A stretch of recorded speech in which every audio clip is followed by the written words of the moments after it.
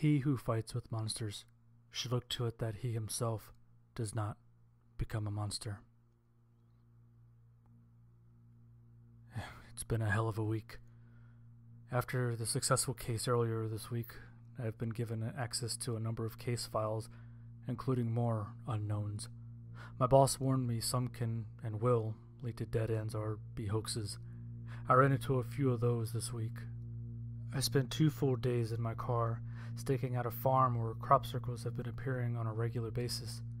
Around midnight, on the second night, I saw the farmer out in his field bending the plants himself. I had a false alarm on a chupacabra, and I met a priest who claimed to have seen a demon in his church. Turns out, the priest passes time with hallucinogenic drugs, and the chupacabra was a malnourished coyote. Even with these cases, I have been excitedly researching every file I could get my hands on. There is no going back from what I have seen. There is more out there than we are aware. My most recent case involving a missing child in Texas named Jonah. Normally, this wouldn't trigger any alarms to be added to my pile, but neighbors and even the family have reported seeing the child. He has been sighted wandering the neighborhood at night, and every report ends the same. Every report ends with the description of his eyes. His eyes are full of something inky black, like looking into the abyss, they say. I did some initial research on the case, hitting all the usual places: tabloids, creepypasta, even No Sleep itself. Every good lie, every good story is based on a fraction of truth. No source is too ridiculous, and I deal with unknowns, so an open mind is a necessity. I gathered what information I could and felt prepared to take on the case. I made my travel arrangements and was to be staying with a retired agent in the area by the name of Frank Ogden. The Bureau believed that his knowledge of the area and local population would be useful in my investigation.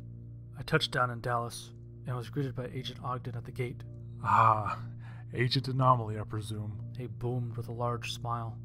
Apparently my reputation preceded me. Ogden was a bit on the heavier side. His time out of the Bureau had seemed to take its toll, and he was beginning to round out. I had expected the agent to be older when I heard he was retired, but he couldn't have been older than 40. Ogden shook my hand with a solid grip. I've been briefed on the need to know of your case, and I'm glad we finally have somebody looking into this. Been hard to get my little one to sleep at night with all the ghost stories this has created. That was when I saw the little boy hiding behind his father, holding on to his leg with a death grip. He's a little shy, Ogden said while he pulled the boy out from behind him and ruffled his hair. The boy appeared to be about 8 and was trying his hardest to hide from me. He was small for his size, had blonde hair, and looked like he might just cry meeting a stranger. Say hello, Paul, the boy's father insisted.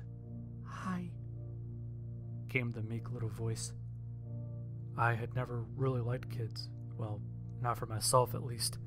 Something about this little guy's anxiety reminded me of myself as a child, though.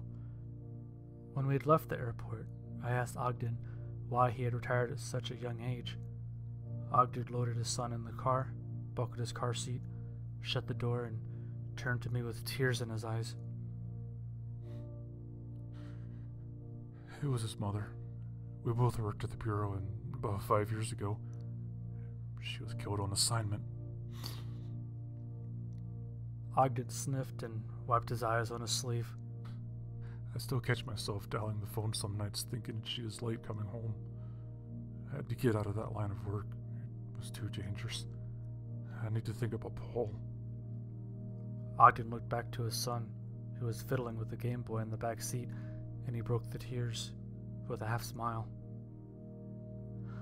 On the ride to Ogden's hometown, he filled me in on the local news of Jonah. Apparently, friends and family had been seeing him around wearing the same outfit as the day he disappeared from his home a month prior. The stories seemed to coincide with what I had read of the black-eyed kid stories. Last night, he had apparently approached a house a few streets over and attempted to get inside. The homeowner did not know the family and was wary of a child at the door past midnight. According to the homeowner, he had asked Jonah where his parents were through the door, and Jonah told him they were out for a walk, and they got separated.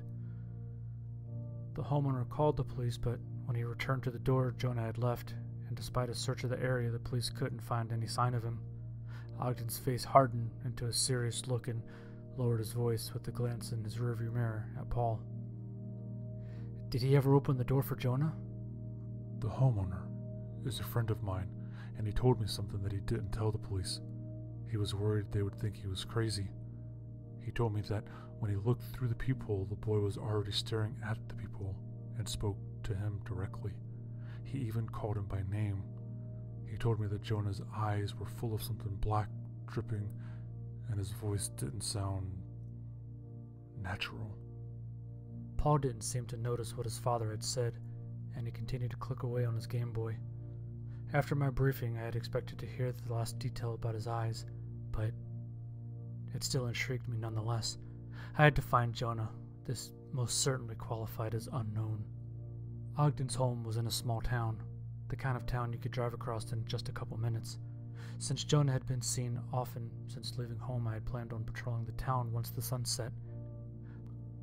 The police department had an APB on him and my direct number if he was seen. I was driving on the edge of town, near where Jonah had been seen the night before. There was a light rain and a fog was starting to muck up my visibility. I was just about to call it a night when I saw a young boy on a street corner walk behind a wall. It looked like he was wearing a yellow hooded sweatshirt and blue jeans, which perfectly matched the description of Jonah. I pulled around the corner and saw an empty street. The wall that had blocked my view of him was a good 8 feet high, and it seemed unlikely that he would have been able to climb it. I drove quickly to the end of the wall, trying to catch sight of him in the yard past the wall. I pulled past the wall and only saw lawn gnomes and flamingos. The yard was well lit, and there was nowhere that he could have hidden so quickly. Disappointed, I returned my eyes to the road, and I nearly had a heart attack. I only glimpsed my rearview mirror for a second while turning back forward, but I saw him. Jonah was in my back seat. His eyes were black, and he was crying a thick black liquid. He had a wide grin, and the black could be seen dripping down his teeth like his gums were bleeding ink. Without thinking, I turned around as fast as I could, but my back seat was empty. I remembered thinking that my imagination must have gotten the better of me. My brain felt slow, and my thoughts were hard to focus on. Coming to my senses, I slammed on my brakes and whipped my head forward again, but it was too late. The rain and the distraction caused me to plow my car into a tree with a sickening crunch. I could see the smoke rising from the crumpled hood as I fought my airbag out of my face. I was unharmed and attempted to start the car to no avail. Guess I'm walking back now. I began to pull my phone out of my pocket when I saw a distinct shadow pass over my pocket and heard a tap at my window. Slowly, I turned and was looking directly at Jonah's cold, running black eyes. I was mesmerized by them.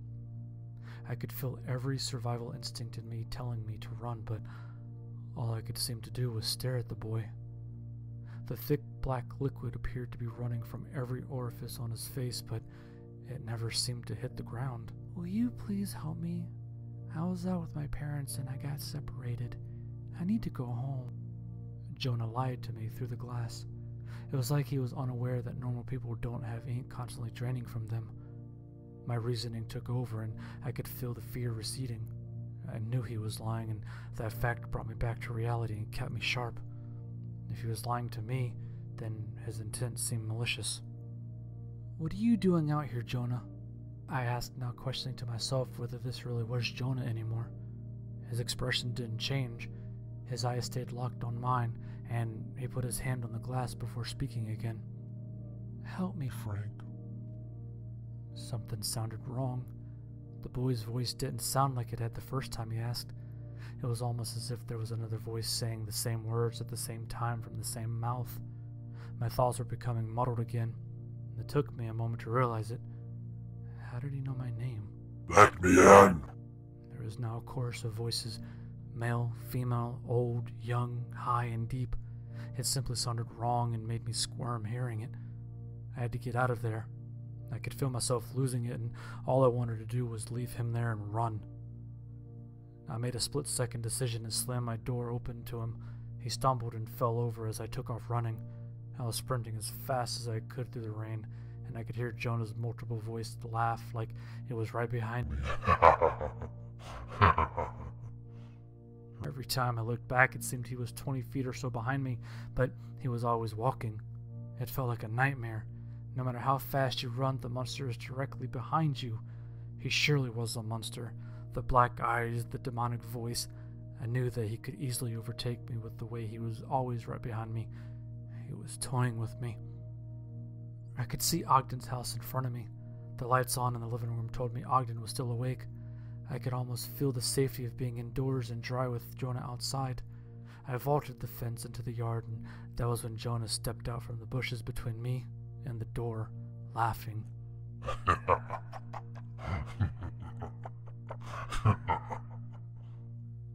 He was laughing like a maniac, teeth dripping black, eyes burning into my soul, never blinking.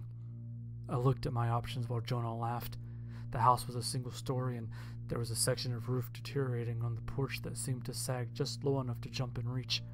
I rushed at Jonah, and he seemed taken aback by my sudden aggressive move towards him.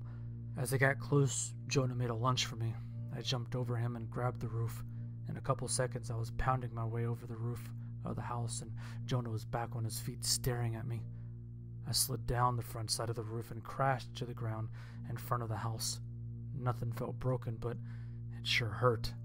The front door flew open and Ogden was standing there with a pistol. "Who is out there? Oh, it's you. Were you on my roof?" He asked me, suddenly relieved.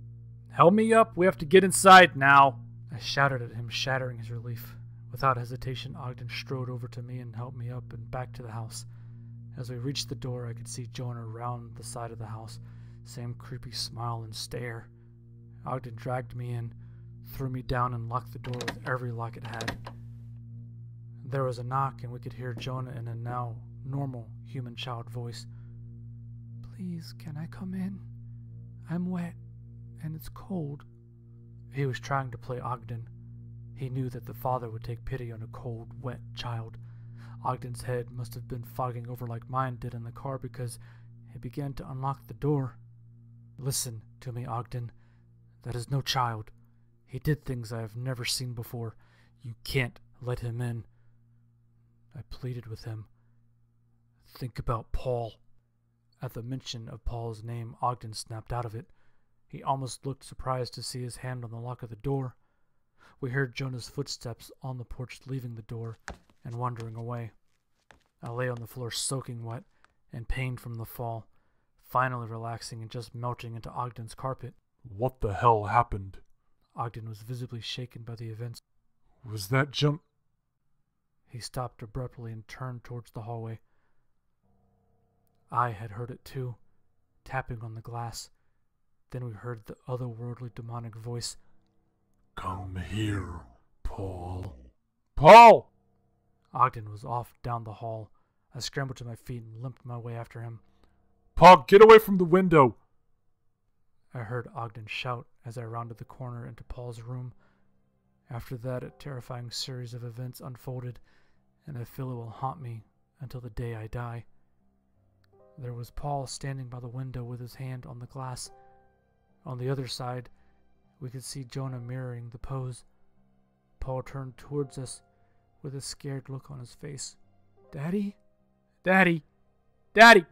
Paul's eyes were turning black, like liquid was slowly pouring into them. The blacker his eyes turned, the more voices accompanied his cries for his father. I could see the stream of black liquid draining from Jonah's face, running down his arm and through the cracks under the window. The liquid ran down Paul's arm and into his body. Before long, Paul had the same black dripping eyes and grin, and he was moving towards us. In my research before starting the case, I had believed I would be dealing with a black-eyed kid. I thought if I had just gotten inside, it couldn't follow without permission. I was wrong. This was something else entirely. This was an infection. This thing couldn't be shut out. It made the rules. This was my fault. I had led Jonah back to the house because I thought I knew what he was. I had to try and do something. "Paul, you can fight this!" I lied. I didn't even know if he could hear me, let alone if he could fight it. After my outburst, Paul turned to me, began laughing hysterically, and charged me. With abnormal strength, he had knocked me to the floor and was holding me by my throat. All I could see was the black abyss behind his eyes. All I could feel was the dripping of the black liquid onto my face while he laughed. I began to lose consciousness. It was almost comforting to leave that terrible thing behind and just fade out. I felt like I was sinking into a tub of warm water, and the laughing became stifled. My thoughts were muddled, and I felt myself losing control. Suddenly, there was a loud bang, and I came back to the world with a cough and a sputter. As the room swirled back into focus and color, I no longer saw the black, but I saw a lot of red. Paul was laying on his back with a gunshot in the side of his chest. Ogden was still holding the pistol and crying profusely, with his back against the wall. I noticed as Paul lay bleeding, the black drained from his eyes and appeared to start dripping onto the wood floor from his ears. Paul stirred and began to cry. "Daddy, what's happening? Where am I? Why can't I breathe? Daddy, where's Mommy?" Ogden grabbed a towel and tried to stop the bleeding. I swear I heard the black ooze give a final chuckle as it dripped to the floor and pooled with the blood. Could it have been sentient? Paul died before the paramedics arrived. He had no idea what happened and never stopped asking Ogden where his mother was. Ogden couldn't handle what had happened. No matter how much he was told that it wasn't his fault and it wasn't Paul that he had shot, he couldn't forgive himself for shooting his son. Ogden is currently in a Dallas psychiatric ward where he hasn't said a word to anybody.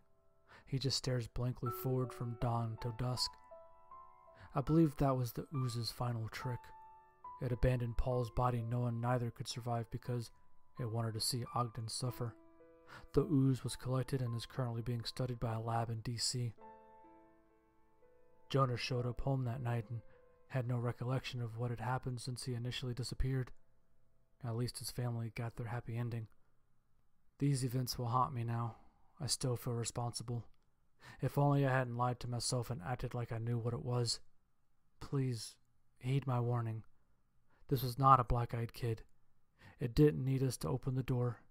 It just needed us to look into its eyes. It can't have been the only one. Don't make my mistake. When you gaze long into an abyss, the abyss also gazes into you.